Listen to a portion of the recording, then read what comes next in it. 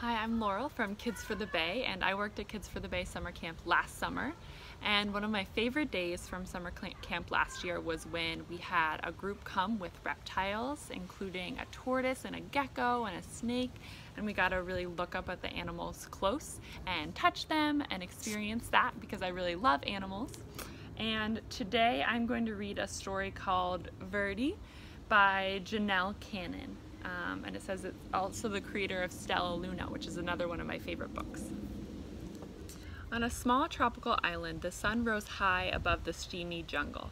A mother python was sending her hatchlings out into the forest the way all mother pythons do. "Grow up big and green as the tree's leaves," she called to her little yellow babies as they happily scattered among the trees.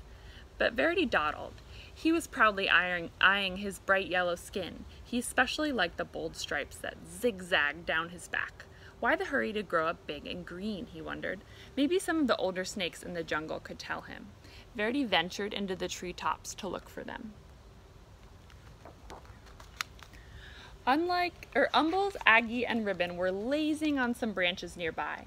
Verdi peered at their droopy green bodies. "It's not polite to stare," chided Aggie. Umbles burped and groaned. "It's taken nearly 4 weeks for that last lizard to digest. I surely do like lizards, but lizards don't like me." "Why don't lizards like you?" asked Verdi. "Don't interrupt," Umbles grumbled.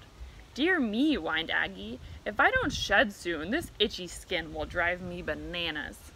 Verdi tapped a tune with his tail as he waited to speak. "Stop that, Verdi. It makes me nervous," Ribbon complained. "Besides, you'll never grow up to be properly green, always interrupting and constantly fidgeting." Verdi couldn't imagine being in such a hurry to be like them, and he really wanted to keep his sporty stripes. Hoping to find snakes that weren't so boring, Verdi slipped away. Dozer was snoring in a tree not far from the others. "Hello," said Verdi. "Do you want to climb trees with me?" "I'm tired," Dozer growled. "Go do a few laps around the jungle, okay?" Verdi's heart sank. Greens were not only lazy and boring, they were rude.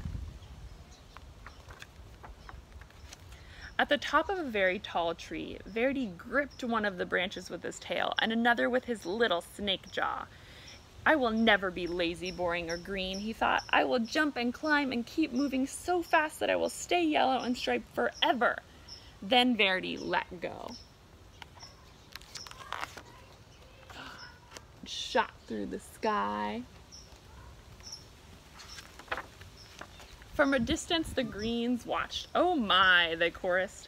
Ribbon shook his head. "At this rate, he'll be lucky to make it to his first molt." Aggie nodded.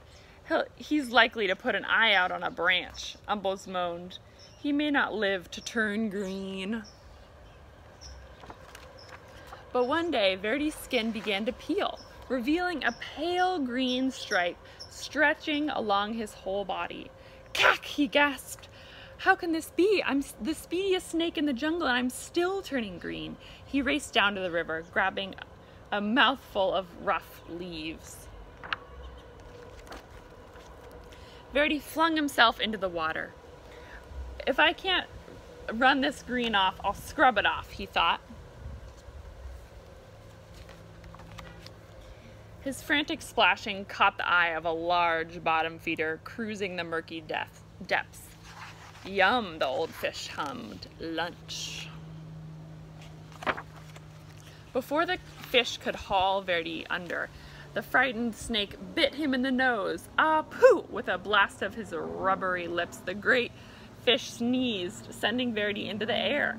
Slapping under the soggy shore, Verdi skidded out of reach.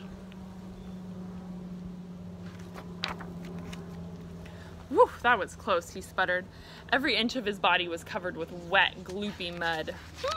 Kind of lumpy, kind of brown. It sure beats being green." He left the mud on.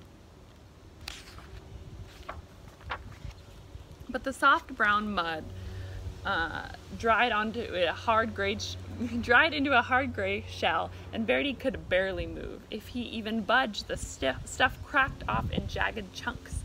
As each piece fell away, Verdi could see that his body was even greener than before. "This is terrible," cried Verdi. He pictured himself hanging around in droopy loops, itching and complaining and worrying all day like the old greens.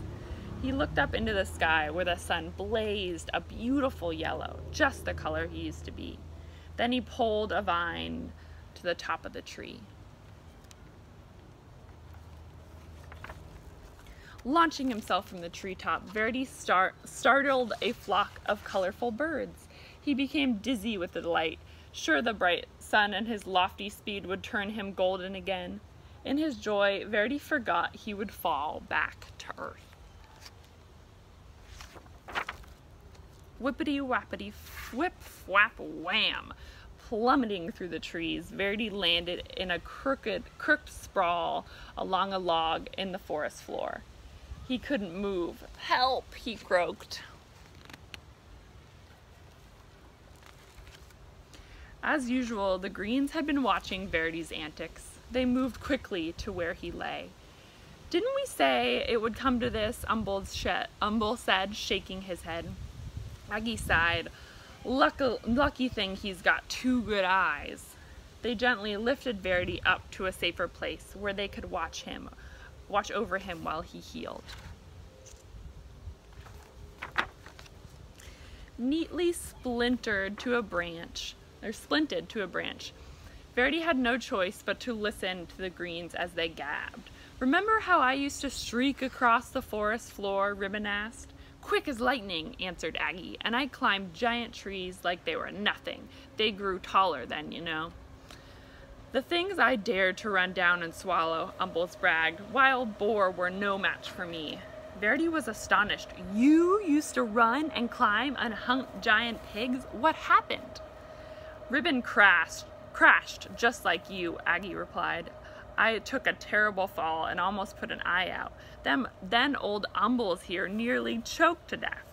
Now we all prefer the quiet life. A warm perch, a little sunshine, and an occasional good meal." The greens rambled on about their days of glory, and Verdi settled in on his branch. Finally, one afternoon, Umble said, "Looks like you are ready to go again." He carefully untied Verdi from the branch.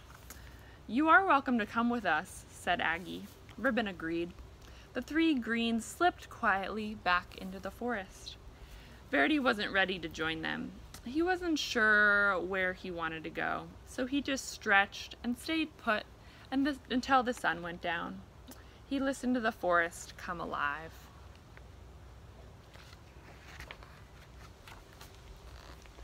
Here's a picture of some hidden animals. Do you see the frog and the hidden birds and insects?